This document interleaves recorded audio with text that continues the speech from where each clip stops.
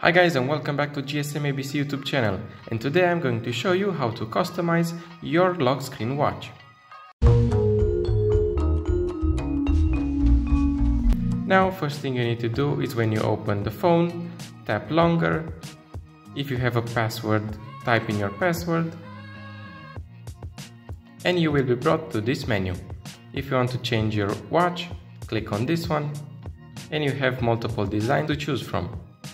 For example, this one, or this one. If you want to change the size, drag from one angle and you will make it smaller or bigger.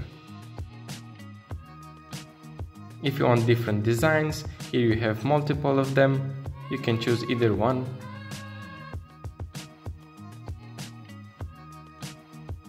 And if you want to change the color, here on the bottom you have multiple.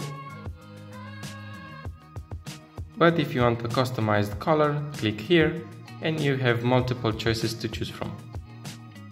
For example, I will choose green. You click on done and now your watch is green. To save the settings, click on done and that's it.